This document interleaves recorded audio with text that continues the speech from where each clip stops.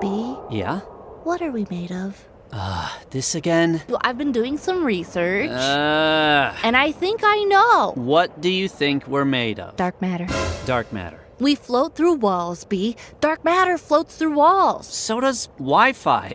Maybe we're made of the internet. No, we did that one already. It's right here on the list. Okay, but you think we are made of dark matter? Because we can float through walls? I'm just saying, follow the evidence. Scott, dark matter doesn't just float through walls. It floats through itself, too. It doesn't stick together like the stuff that makes planets and stars and walls and people and ghosts. But it has so much mass, so much gravity, that it collapsed in on itself after the Big Bang, and regular matter coalesced around it. Dark matter is like a giant web that connects everything else in the universe. A web?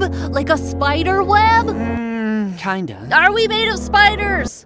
Maybe. I'm putting it on the list.